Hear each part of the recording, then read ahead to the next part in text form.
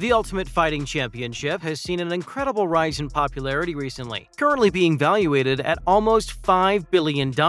It's due in no small part to the consistent profits made off of UFC wagers throughout the years. In today's video, we'll be talking about the most recent event in the UFC. That is, after falling short against Yan Xiaonan, Mackenzie Dern apologized to her fans for letting them down. First off, Mackenzie Dern could barely hold back her tears. Mackenzie Dern, who lost to Yan Xiaonan through a majority decision in the main event of UFC Vegas 61, fought back tears while addressing her latest defeat. Dern had 2 rounds before she was the better grappler, but was unable to submit Yan and had trouble with her opponent's stronger striking during the fight. This was the 3rd consecutive fight in which Dern came close to finishing her opponent on the ground, but ultimately lost. The sportswoman said that she didn't compete as well as she had expected to. She believed that if she could get the fight off the ground, she would have finished it. She had numerous opportunities to win because of her superior jiu-jitsu in the women's class. However, Xiaonan was simply the better fighter. It was frustrating for Dern. She couldn't bring her improved fighting skills to the ring. Now, for Dern's hopeful attitude for the future. The persistent player acknowledged that she still has a long way to go, but this is all part of her development as a fighter and as a person. She expressed her undying gratitude to Dana White, the UFC, her team,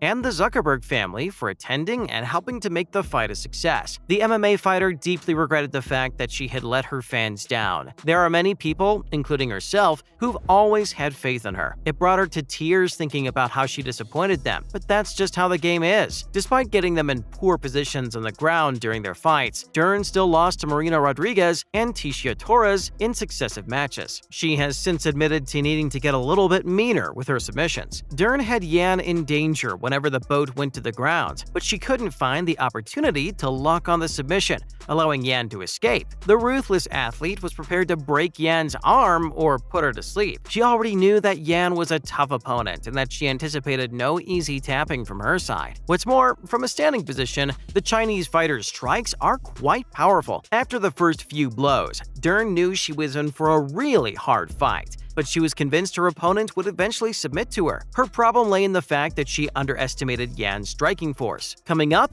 Dern has learned from her previous matches. What she learned from her matches against Marina and Tecia was that she needs to improve her game. When you're up against the best of the best, you have to be prepared for anything. The athlete believes that the only way she can ensure victory in the future is to work harder. She aims to keep training, perfect her jiu-jitsu, be relentlessly combative, and sharpen her hitting. Dern's record slipped to 2-2 in her last 4 fights, and she's now virtually eliminated from title contention in the UFC strawweight division. The MMA fighter said that she hopes to take some time off after her long training camp for Yan and the fight on Saturday. She's promised her fans that she wouldn't stay away for too long because there's a lot of work ahead if she wants to start climbing back up the ranks again. The star athlete's desire to put an end to her struggles against the scale is a driving force. She's eager to demonstrate her dedication and professionalism. Let's look at how Dern lost to Xiaonan. Mackenzie Dern faced up against Yan Xiaonan, one of the most dominant strikers in the women's strawweight division, in a classic striker versus grappler match. Yan has trained in Sanda her whole life and holds a white belt in jiu-jitsu. She was Dern's first opponent with a purely striking focus on martial arts. Dern didn't go into her bout with the player thinking about a title defense, but it was certainly in the back of her mind. Dern hoped that her victory over Tecia Torres would help propel her into the top 5, but we know that didn't happen. However, Xiaonan had other ideas for grappling with the superstar. Using her reach to her advantage, the Chinese-born athlete kept Dern at bay while repeatedly punching her face. Even while she was on the ground, Yan's defense was so strong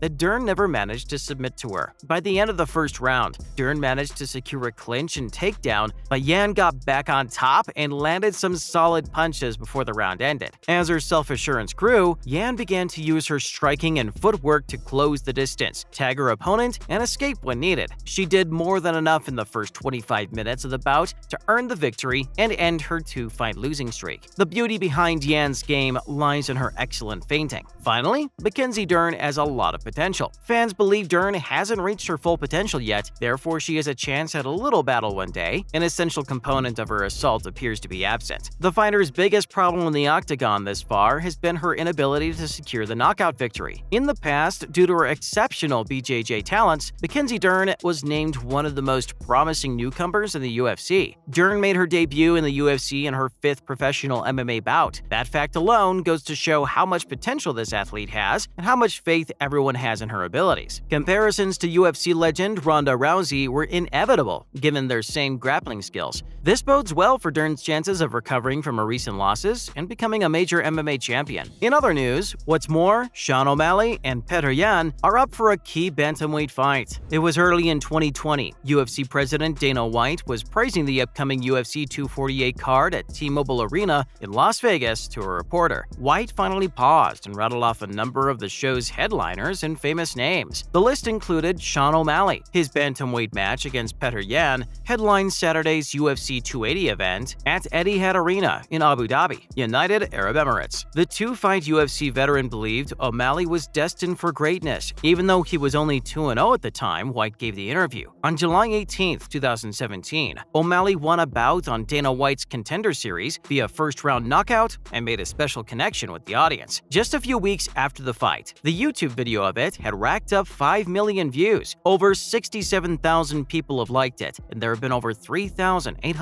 comments made since it was uploaded. Up next, Yan Xiaonan is in title contention after a match with Mackenzie Dern. Yan Xiaonan defeated Mackenzie Dern by way of a majority decision on Saturday night at UFC Vegas 61. This victory allowed Yan to resume her position as a leading contender in the strawweight division. The 33-year-old athlete displayed incredible takedown resistance at the UFC Apex in Las Vegas. As a result, the battle transitioned into a back-and-forth exchange of blows between the two combatants. The bell rang when they were both on their backs, sparring, but Xiaonan ended the round on top, landing ground and pound. This was after she had escaped an arm grip earlier in the round. Following the conclusion of the 5 rounds of competition, Dern, 29, attempted to hug Xiaonan. However, the Chinese martial artist was preoccupied with the fact that she had won the fight and had improved her chances of winning the title. Xiaonan, who began her UFC career with 6 consecutive victories, is now back on track after losing her previous 2 battles. Xiaonan began her UFC career with 6 straight victories. Lastly, the rise of MMA on pay-per-view. MMA is one of the most fascinating sports to watch for both die-hard and casual spectators. As a result, Ultimate Fighting Championship and others like it will become very successful businesses. Pay-per-view and other income streams make this type of market expansion viable. As one of the few sports where fans may witness some real action, the sport can draw great stars and keep people engaged. The bloody sport is experiencing a surge in popularity for pay-per-view events. In the past few years, there's been a rise in the overall number of PPV purchases. This means that UFC fights and other comparable events are attracting a larger audience that is prepared to spend money on tickets and merchandise. Most notably, the high-profile UFC competitors can now make $500,000 or more each bout. When compared to the figures from just a few years ago, this represents substantial growth. The present trend shows that bouts and PPV purchases will continue to rise in popularity, particularly regarding UFC. That's a wrap for this video. Do you want to know more about the upcoming UFC matches? Let us know in the comments below. Make sure to give this video a thumbs up and subscribe to our channel for more videos like this. See you at the next one.